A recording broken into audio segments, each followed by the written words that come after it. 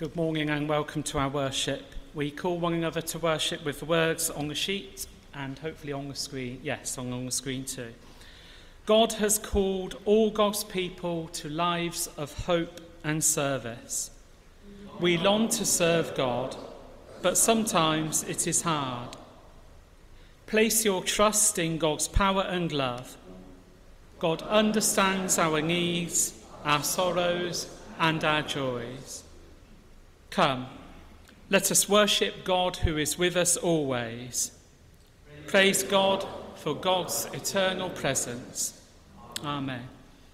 Let's remain standing and sing our opening hymn, Jesus Calls Us O'er the Tumult of Our Life's Wild, Restless Sea.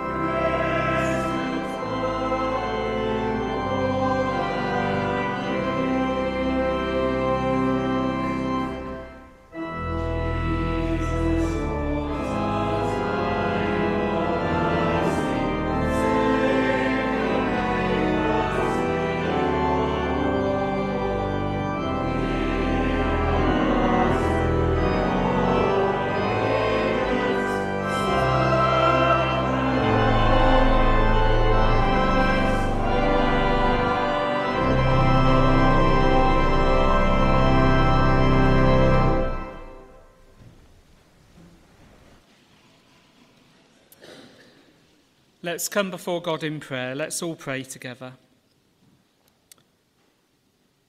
This is the day the Lord has made. We will rejoice and be glad in it. Lord God, we rejoice to come and worship you this morning. We rejoice because we are free to come and worship you. We know that many in this world will meet today to worship in secrecy, in fear, disobeying their government to do so, but we meet freely and openly. We thank you that we can meet here, we can see one another, and most of all, we thank you that we can come and praise you. We can come and worship you. We can sing of what our God has done for us. We can think on the Lord Jesus Christ. As we have sung, he calls us in the busyness, in the distress, and in the triumphs and trials of our lives. That Jesus who calls us is the Jesus who died for us on the cross, who stretched out his hands and said, Father, forgive them, for they do not know what they do. Lord God, as we come and bow before you this morning, we pray that you may be pleased to accept our worship. Stir up our hearts. Give us the felt presence of your Holy Spirit here with us. We long to worship you in sincerity and truth. Help us to put aside the anxieties, the griefs, the sins, the annoyances, the distractions that trouble our minds and hearts. Help us in this hour to magnify you. Help us as we pray that we might know we do not just utter words into space, but we speak and the living God hears us. Help us as we sing to sing sincerely, knowing and understanding what we say, in a spirit of praise and truth. And help us to listen. Help us to listen to your word as it is read to us. Help us to listen to your word as it is explained to us. Help each one of us to be ready to be challenged, to have to question the way we do things, to have to admit we're sometimes wrong, to be ready to go and to serve you more, to love you more, to love each other and serve each other, to know that we have met with our God. Hear our prayers, we ask. And now let's pray as the Lord himself taught us. Loving God in heaven, hallowed be your name. Your kingdom come, your will be done on earth as in heaven. Give us today our daily bread. Forgive us our sins as we forgive those who sin against us. Lead us not into temptation, but deliver us from evil. For the kingdom, the power, and the glory are yours, now and forever. Amen. Well, welcome to you this morning. Welcome to those of you here in the building. A special welcome to you if it's your first time with us. But welcome also if you've been here for very many years. My name's Nigel, and I'm leading the service here this morning. We were expecting another Nigel to lead the service, but train strikes and train buses mean he's not here. And the rule is if you have the same name as the person leading, it's your job to do it when they don't turn up. But we'll hear from Nigel later when he leads us in our prayers. Margaret will be reading for us, and Simon, our minister, will be bringing God's word to us later in the service. Welcome to you if you're online as well. We have many people who join in and follow us online, including Nigel this morning, and we have others who catch up online throughout the week. Whenever we meet and worship together, it's worship to our God, and we're part of that worldwide church meeting and worshipping God today. Just one notice this week, we have an online art group meeting on Wednesday the 28th and on Wednesday the 13th of March. This is working through the art in scripture and looking at that. We've done this before, and this is going to be hosted by the online group. If you want details about that, get the newsletter. If you don't get the newsletter, see me or see Libby, and we'll get you put on a list, and you can have the details for that meeting. So that's Wednesday the 28th and Wednesday the 13th of March. And now let's... Oh, Philip has a notice.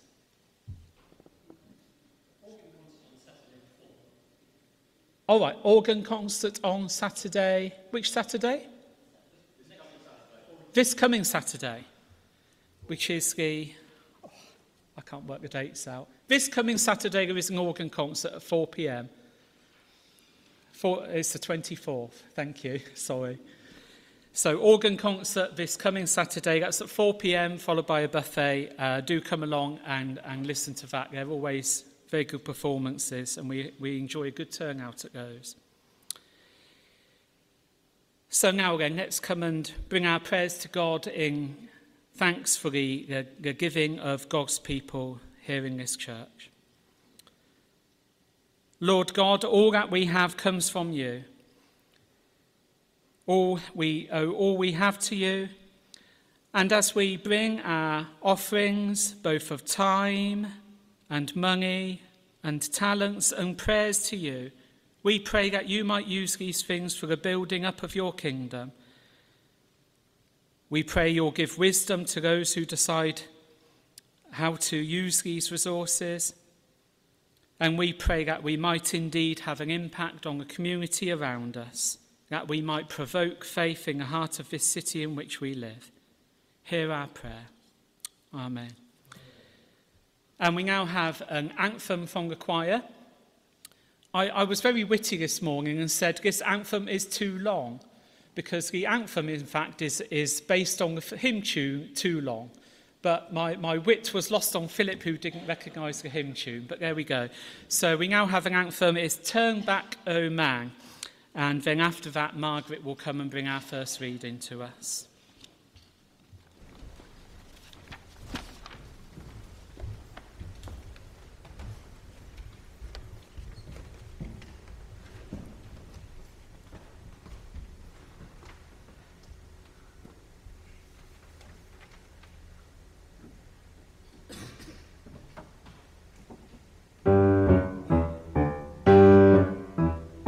Turn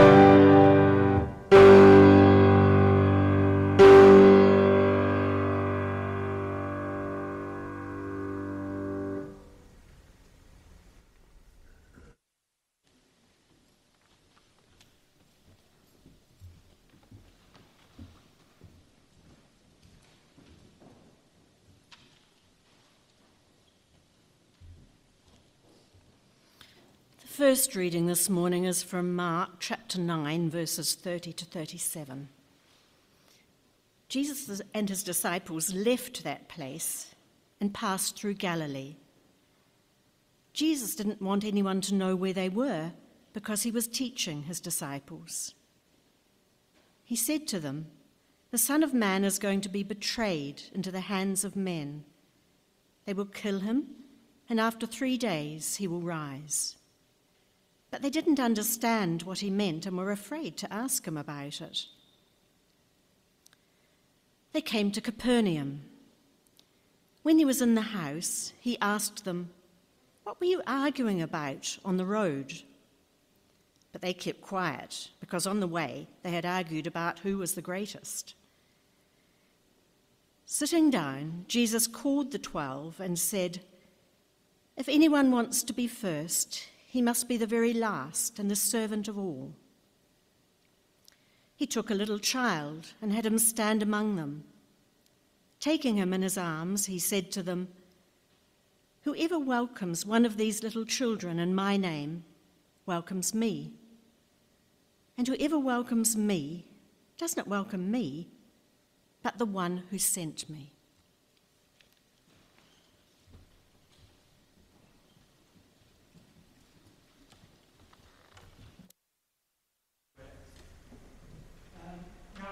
Song is a song we've sung before. It's a Taizé song, and it requires a little explanation. So basically, the words in the italic on the slides and in the booklet: "Wait for the Lord whose day is near, wait for the Lord, keep watch, take heart." That, as it was, is a chorus, and we're to sing that round and round again, I think about 10 times, maybe more.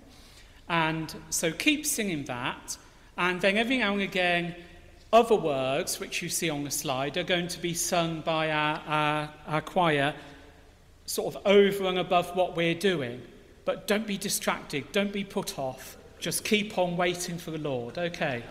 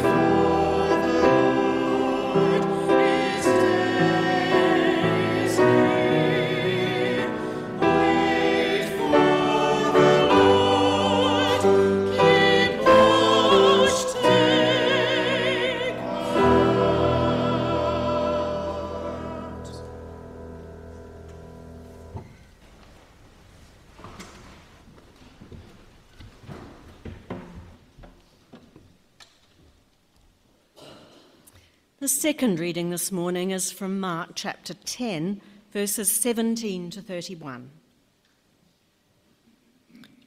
As Jesus started on his way, a man ran up to him and fell on his knees before him. "Good teacher," he asked, "what must I do to inherit eternal life?" "Why do you call me good?" Jesus answered. "No one is good except God alone. You know the commandments. Do not murder, do not commit adultery, do not steal, do not give false testimony, do not defraud, honor your father and mother."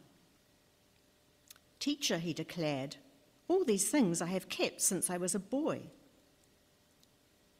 Jesus looked at him and loved him. "One thing you lack," he said. "Go, sell everything you have and give to the poor, and you will have treasure in heaven. Then come, follow me."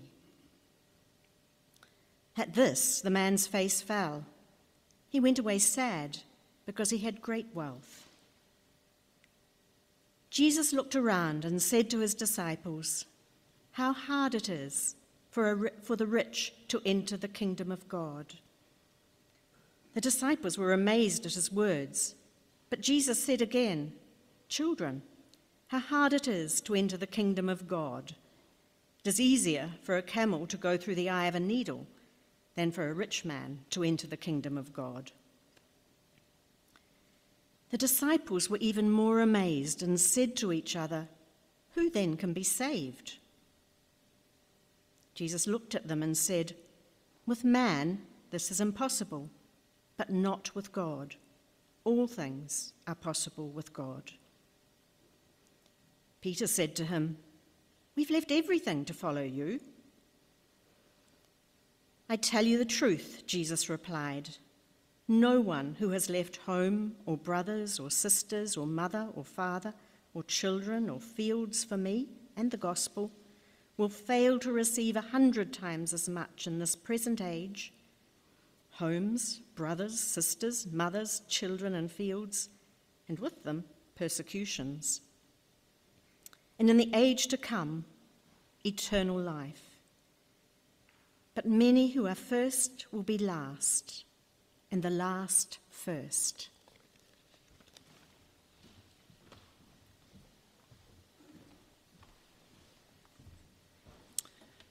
Thank you, Margaret, for reading to us. And now Simon is going to come and preach to us. Let's all have ears and hearts to hear.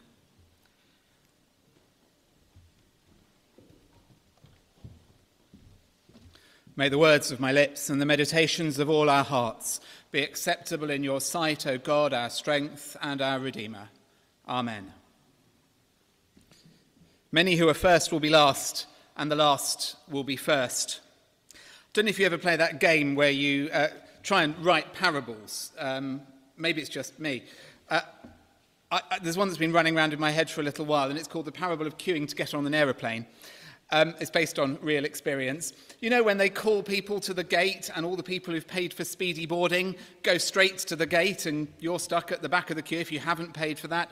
And then you discover that there's a bus to take you to the aeroplane. So all the people with the speedy boarding are first on the bus and you're last on the bus. But then you're first off the bus and first onto the aeroplane and they're last onto the aeroplane. Many who are first will be last and the last will be first. It's not a terribly profound parable. But it raises this question of the great reversal, the idea that things are not the way that they appear to be. And we're back to a theme from last week's sermon there. Apparently, despite a million internet memes to the contrary, Mahatma Gandhi actually didn't say that the true measure of any society can be found in how it treats its most vulnerable members. But if we're thinking about who are the first and who are the last, who are the greatest and who are the least, what it is to reverse those poles. The quote doesn't have to be from Gandhi to still have a valid point. The true measure of any society can be found in how it treats its most vulnerable members. And I do find myself, as we enter what is probably an election year nationally, certainly an election year here in London, I find myself worrying that the current trajectory of British society is ever towards the promotion of self-advancement, the self-improvement of the already capable, at the expense of those whose capacity to achieve is more restricted. And I suspect that the rhetoric in the local and national elections this year will laud people who are in so-called hard-working families, whilst vilifying those who are deemed to be benefits scroungers. The changes to the benefits system in recent years have left many vulnerable people without proper access to support, and a significant part of what I do behind the scenes each week is spent with people who are vulnerable, helping them fill out online forms so that they can access benefits that they're entitled to, but where the barrier to accessing them is just too high. So I speak from some experience to try to help people on this. A National Audit Office survey found that a significant number of suicides are linked to problems with benefit claims. People who they get sanctioned, they can't access the benefits they're due to, and life gets too much, and depression takes its hold in a big way. Dr. Chris Allen, a consultant clinical psychologist with the Berkshire NHS Foundation Trust, has written, "When worth is increasingly defined by ability to be economically productive and mental health issues are discounted as a reason to not be in the workforce, the underlying message is that you're a burden and that you don't belong." He continues, "A compassionate society would care for people experiencing difficulty. Recognise that all contributions can be made outside work and facilitate this, rather than communicate a sense that if you cannot work, you may as well be on the scrap heap or even not here at all." To take this train a bit of thought further before we circle back to our scripture reading, in our society, even caring for the victim or siding with the weak is somehow viewed as a somehow suspect endeavour. A headline from the Daily Mail a few years ago was, "Nobody likes a do-gooder," and it said that selfless behaviour is alienating. The unnamed Daily Mail reporter, I'm not surprised they didn't put their name to it, explained they probably think their selfless behaviour makes them popular, but the truth is about do-gooders that nobody really likes them. Far better, clearly, at least in the Daily Mail's eyes, to get on and get ahead, whilst those who fall behind, as Johnny Depp says in Pirates of the Caribbean, get left behind. Well, in our first reading this morning from Mark's Gospel, we met the disciples having an argument about which one of them was the greatest. And in response to their quarrel, Jesus offered the most powerful and challenging revisioning of human power dynamics that I think has ever been uttered. Verse 35, "Whoever wants to be first must be last of all and servant of all." And this week, as we begin that period in the Christian calendar known as Lent, when people focus on self-denial as a preparation for their journey towards the cross, the invitation here is for us to join with the early disciples in rethinking the basis of our self-worth and in reconsidering where we will place our priorities. Some of you on Ash Wednesday may have attended a service of ashing. We had one here at Bloomsbury, hosted by MCCNL, our evening congregation, and I know a couple of people from the church were at that with them. I was down at King's College London Chapel on Wednesday lunchtime, imposing ashes on students and staff there, using the words, "Remember that you are dust, and to dust you shall return." We all need to be saved from getting ideas above our stations, friends. And the disciples in Mark's Gospel, quarrelling about who was the greatest, were stuck in a mindset of personal and individual advancement, with delusions of grandeur and achievement dominating their self-worth. I'm a huge fan of the musical Jesus Christ Superstar, and the lyrics of one of the songs brilliantly captures something of this hubris on the part of the disciples in our reading today. You've got the disciples sort of sitting around drinking a glass of wine or something, and they sing, Always hoped that I'd be an apostle, knew that I could make it if I tried. Then when we retire, we can write the Gospels, so they'll still talk about us when we've died.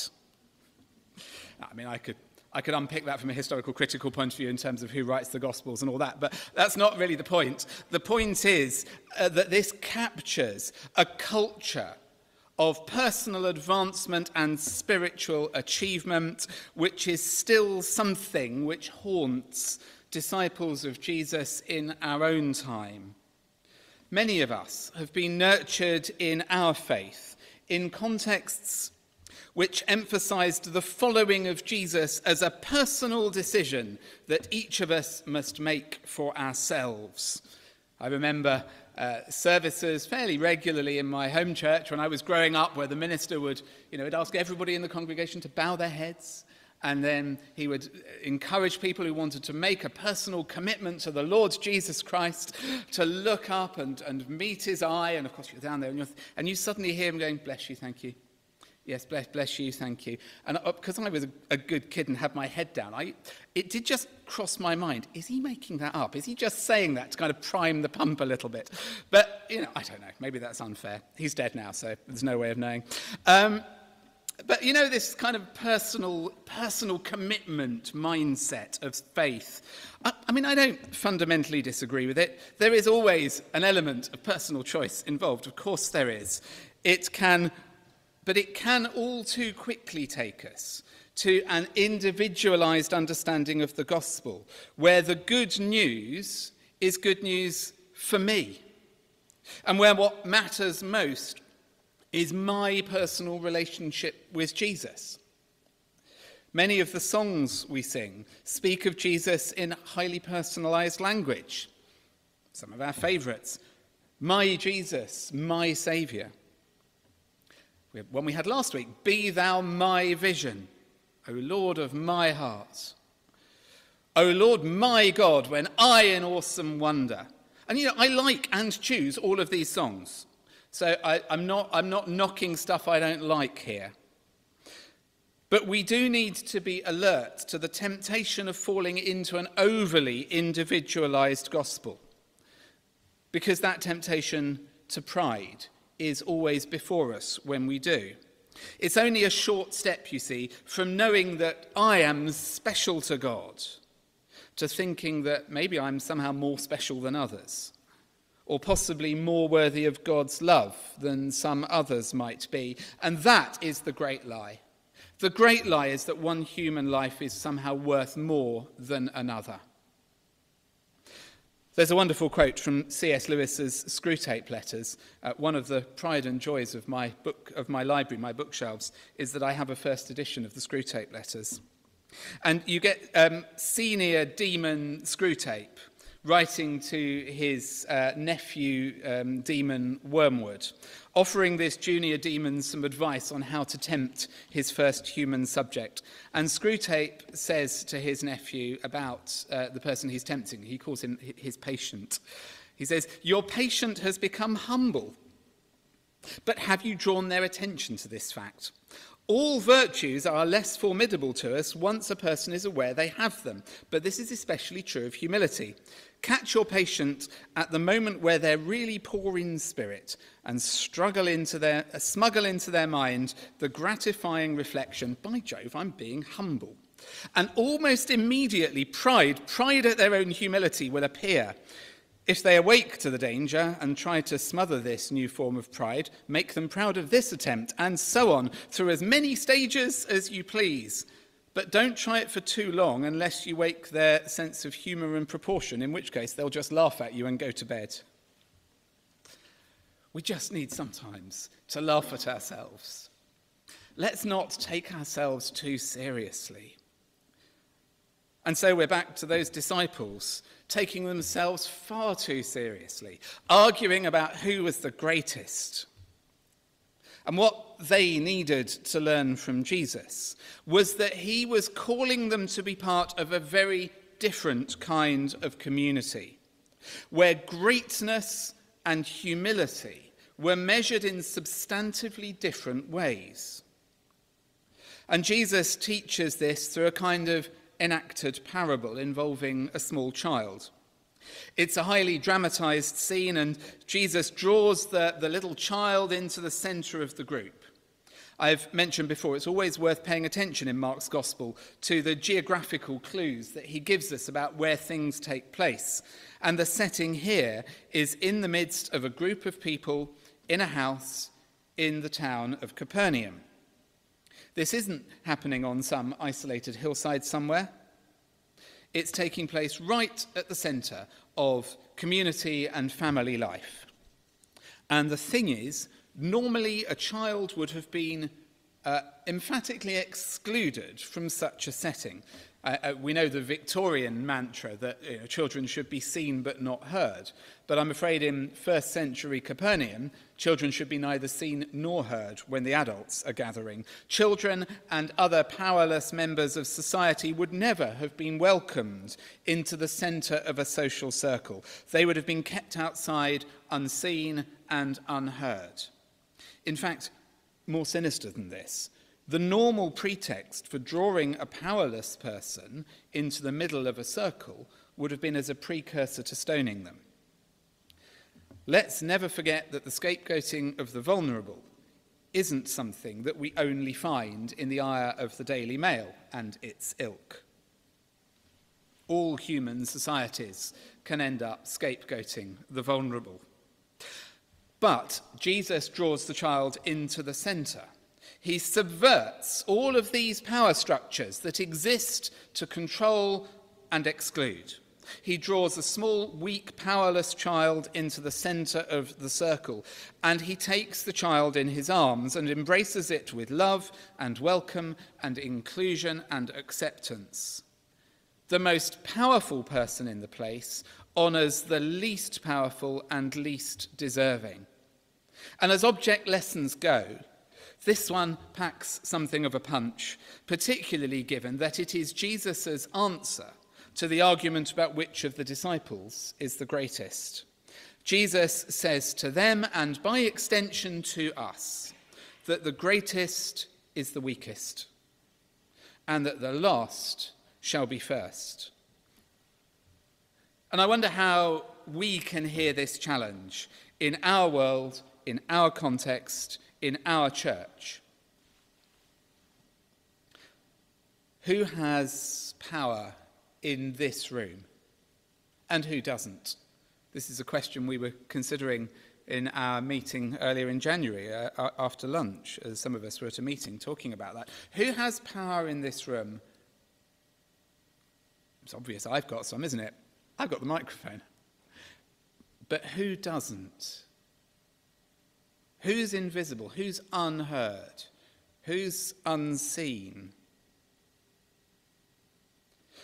And then allied to that, where do we locate our estimation of value? You see, the community of Jesus' disciples, both then and now, is to be a place where the weak and the vulnerable are valued, where the helpless are nurtured, and where personal prowess is secondary to the service of others. This is a topsy-turvy view of power dynamics, where those whom society would normally sideline or scapegoat are brought into the centre and are honoured and valued. But here's the thing, Jesus doesn't welcome the child and tell his disciples to do likewise just because it's a nice thing to do, or to earn approval from God and society, or to make himself and the disciples feel like better people, or to enact some kind of first century equivalence to politicians kissing babies on the campaign trail, or even to set up a community of do-gooders who make the rest of the world feel guilty and resentful for their do-gooding. Although I have to note Christians have a pretty poor track record of doing all of these things with enthusiasm. But rather the Jesus community, which is you and me in our generation, is instructed to do good to the weak and the powerful. To do good to the weak and the powerless. Because this is the antidote to the envy and jealousy and greed and resentment that keep some down in the gutter whilst raising others to the stars. In the first century society, just as today, so much of societal advancement was built on some achieving greatness while others were trampled along the way. And if you look around you today and you see a society creaking at the seams, with a rising number of vulnerable people falling through the cracks, and you find yourself thinking there has to be a better way, well, then the good news is that there is. And it is here in this enacted parable of Jesus bringing a little child into the heart of the community. Jesus invites his followers to create communities where the rich and the powerful and the educated and the articulate set aside their privilege and advantage. Learning that these, in the end, do not add to a person's worth before God. Jesus invites his followers instead to become communities where the vulnerable and the excluded are welcomed in and placed in positions of honour, as their worth is restored to them in God's name. As the rich man in our second reading discovered, it would be so much easier if it was just a matter of keeping some basic commandments. Here we have a guy who seems on the surface to be getting it all right. He's not killing people. He's not cheating on his wife. He's not stealing or lying or defrauding. And he's still doing very nicely too, thank you very much.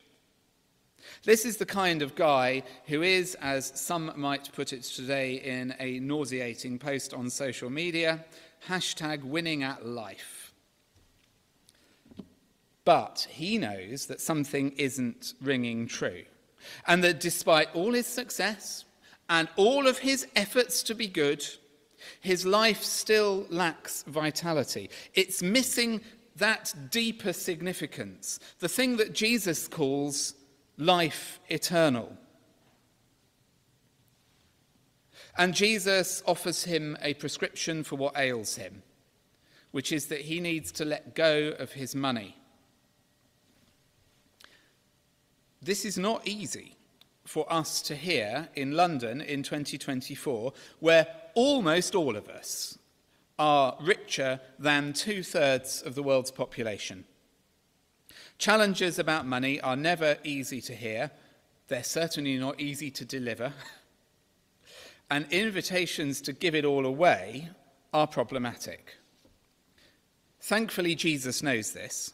He says that it is hard for those who have wealth to enter the kingdom of God, and that it is easier for a camel to go through the eye of a needle than it is for someone who is rich to enter the kingdom of God. And I've heard people engage in all kinds of exegetical squirming to get out of this. One of the most commonly asserted get-outs in the armoury of well-heeled preachers is that there was an eye-of-a-needle gate in the wall in Jerusalem which was narrow and low, and the only way a camel could get through it would be on its knees, concluding, of course, that the way a rich person gets into the kingdom of God is on their knees in prayer. The only problem with this is there's absolutely no indication that such a gate ever existed. It's just a completely invented get-out story. Others have claimed a misspelling, and that instead of camelos, it should be the similar-sounding camilos, which would mean rope or cable. But again, there's no textual variation, I'm afraid, to support this. Putting my biblical studies scholar hat on for a moment. The problem is that there isn't really any way out of the fact that Jesus basically says it's impossible for those who have wealth to find their way into God's kingdom on merit. And speaking as someone with, in global terms, a certain level of wealth, I don't know why any of us are surprised about this.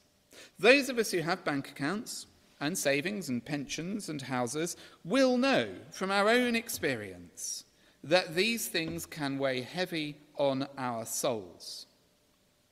The temptations to selfishness, to greed, to pride, to envy, to gluttony, and to laziness. All of those temptations are just amplified when we have wealth and by the privilege and power that comes with it.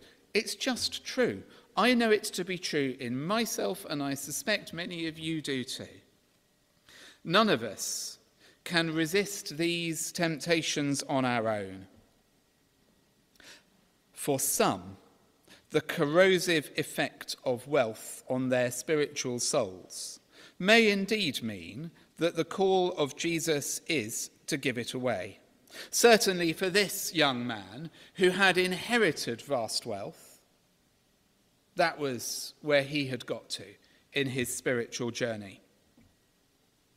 But I don't think it is responsible exegesis here to take the encounter between Jesus and the rich young man and to extrapolate from there to an ideology where all of us just need to give everything away.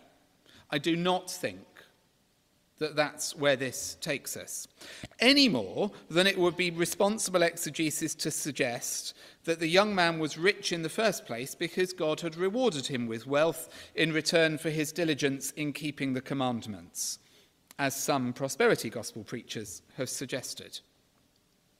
Rather, I think the message for each of us to hear in London in 2024, in a congregation of people who, between us, hold a reasonable amount of money, if we're honest about it.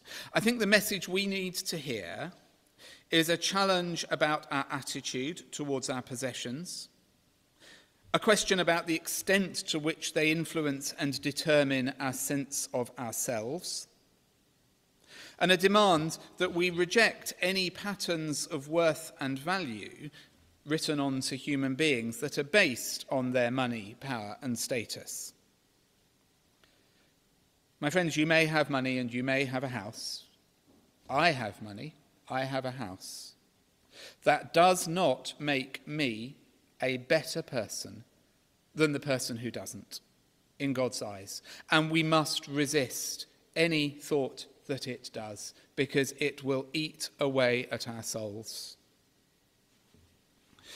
There is also a challenge here, I think, about we handle our giving and the attitude with which we give. I've said many times before that giving to God through the people of God is not the same thing as giving to a charity that we want to support. And nor should it be one of the good works that we do to assuage our consciences and discipline our wallets. Our giving to God should be a sacrificial offering, where we surrender to the people of God, so that together we can discern what God would have this community do to bring the kingdom of God into being in and through this place. So I do not preach tithing as something that is binding on all Christians, and arguments about pre-tax or post-tax tithing that you hear sometimes seem to me to be entirely misplaced. You'll know if your giving is sacrificial or not. For what it's worth, though, through my life, I've found that a starting point of giving 10% of my disposable income to God through my church has been a good discipline to remind me that I do not truly own that which I have, and that I don't want to get into a situation where what I have owns me. For those of us with money, this is a difficult calling, but it's not impossible, at least not for God, because Jesus reminds the disciples, for humans, this is impossible, but for God, all things are possible. I also think it's worth our while paying attention, whilst we're here, to the language that Jesus uses to describe, to speak of the kingdom of God in his response to the rich man's question about what he must do to inherit eternal life. We've got these terms, kingdom of God, eternal life. These can sometimes be conflated with the idea of heaven as the place where souls go after death if they have been deemed good enough. Within the cosmology of ancient Judaism, the first century world, the heavens, the spiritual heavens, were literally up there as the place where the birds flew and the clouds gathered. They believed that God lived up there, above the sky, seated on a throne with his heavenly hosts around him. I mean, we still use this language a little bit, don't we? You talk about going out on a clear night and there's no light pollution and you admire the starry heavens. That's where that language comes from. The ancient people believed that if you could find a tall enough mountain, or maybe if you could jump high enough, you could, at least in theory, get there yourself. And in the apocalyptic tradition of Judaism, they imagined the heavens and described going up there on mystical visions to gain otherworldly knowledge before coming back down to earth and imparting that knowledge to others. And the idea of heaven being where you go when you die is only a very late addition to the Jewish theology of the afterlife. Many Jews at the time of Jesus wouldn't have believed this at all. So when Jesus says that it's hard for a rich person to enter the kingdom of heaven, and when a rich man asks what he must do to inherit eternal life, the issue that's under discussion here is not the question of whether the rich person goes to heaven or hell when they die, for reward or punishment. That's just not what's on the table here. This is a discussion about how people should be living in the present, in the here and now. It's a discussion about living life in such a way that life's quality of life, that the essence of who we are, has eternal value. It's about living in such a way now that God's kingdom is made manifest and known through our lives and our community. So the kingdom of heaven, the life eternal that they are yearning for, is not some afterlife. It's hard for a rich person to enter the kingdom of heaven, means it's kind of hard for those who are weighed down in this life by the burdens of money and possessions that they carry. It can be hard for them to embody and live God's kingdom into being in the here and now in such a way that the great reversal happens, that the poor are raised up and the mighty are laid low, as Mary puts it in the Magnificat. If we can start to model in our midst the systematic reversal of the world's consensus about where power and prestige and status lie, if we can start to live into being a community where the value assigned to a life is not based on their achievement or their wealth or some other metric of their greatness, but on the inherent value of each created being, then we are at least part of the way towards the fulfillment of that for which we pray every Sunday, that the kingdom of God come on earth as it is in heaven. But valuing the weak and the powerless is only part of the story. Raising up others is not in itself enough. There are many charities that do both these things brilliantly. And they are part of the way to seeing the kingdom of God come. You see, we also have to take a long and considered look at our own values, our addictions to money, power and status, our sense of our own self-worth and self-importance. And we too have to learn for ourselves and not just for others that the value of a life is measured only in terms of God's love. All the other foundations and walls that we have used to define our sense of self are more of a hindrance than a help to our journey into God's love. The reason Jesus welcomed a child into the midst of the disciples is because a child does not or should not need to earn the value and love of their parent. A child should never have to earn love. To make them do so is abusive, is it not? A baby is loved for who it is, not for what it does.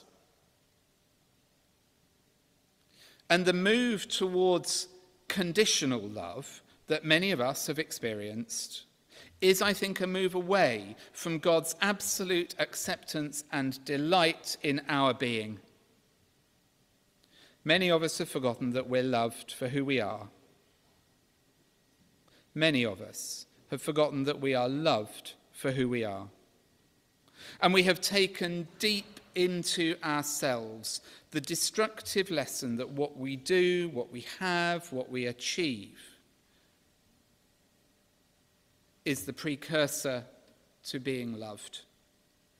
We convince ourselves that God and others will only respect or admire us for our possessions or some other metric of our greatness. And we confuse this with God's love. And God's love is never conditional upon anything. You are deeply and absolutely loved by God.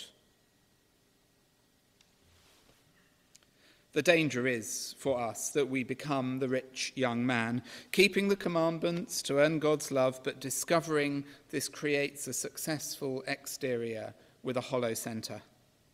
And the challenge to us as we enter this season of Lenten discipline is, I think, the same as it was to him. Can we give up our addictions to money, power and status? Can we give away our false estimations of our value? Can we move beyond striving to be good into a place where goodness flows from us? Not because of the good we endeavour to achieve in the world, but because we have learned to place the weak and the vulnerable at the centre of our value system. As Jesus says, many who are first will be last, and the last will be first.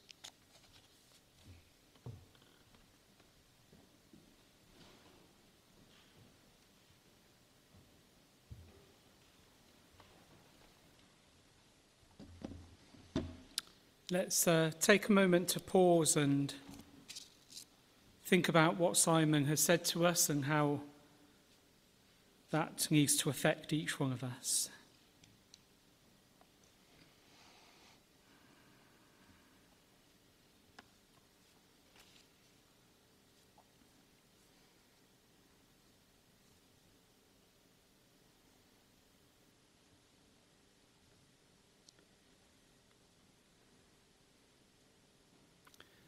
We respond by singing the hymn, Spirit of Jesus, if I love my neighbour out of my knowledge, leisure, power or wealth, help me to understand the shame and anger of helplessness that hates my power to help. The tune perhaps is not that well known, so Philip's going to play it through once for us, and then please do stand and sing.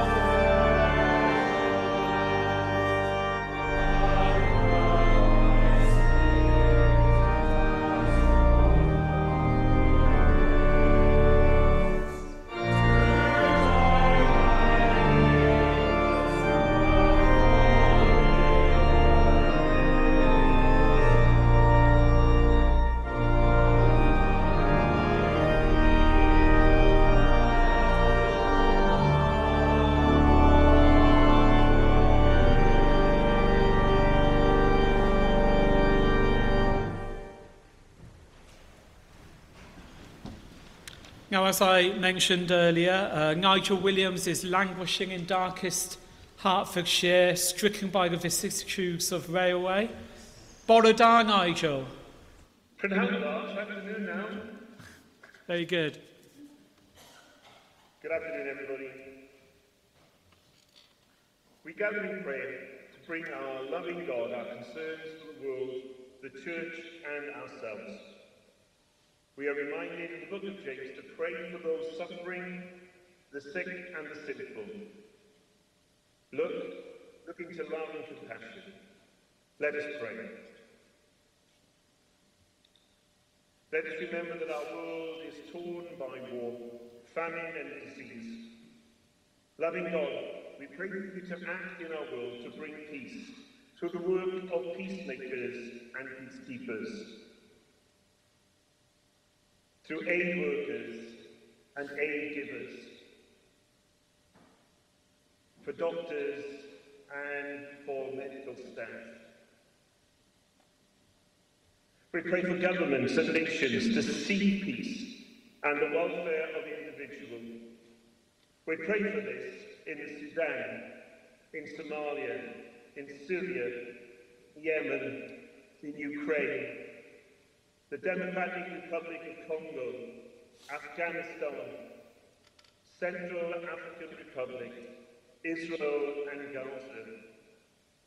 We pray for a ceasefire in all these regions. We pray for the nations facing elections this year. We pray for godly and goodly politicians that will lead and direct these nations to value all people and the planet we depend on. We pray for those nations facing food insecurity because of climate change and conflict. We pray for aid and hope for a fairer world. Help us rich nations to show love and build up treasure in heaven. We pray for the church and other faiths to feed, clothe, shelter, and heal those in need. We pray for our church and our commitment to the night shelter. We thank you for the work of MCC and the volunteers here, the volunteers in Westminster and the volunteers in London, providing shelter for the homeless. We pray for Simon as he leads us, and the deacons as they direct us under the work of your Spirit. We pray for Liz as she supports Simon in the task of ministry and carrying out her own work. We'll now spend some time silently, remembering the needs of the church, naming those sick, the suffering, and those in need.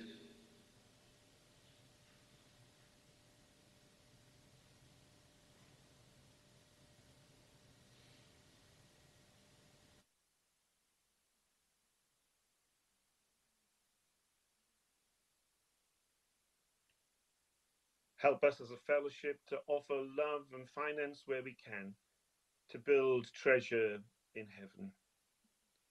We pray for the individuals around us. Help us to receive love and offer love for the sake of the good news for all. We ask these things in Jesus' name. Amen.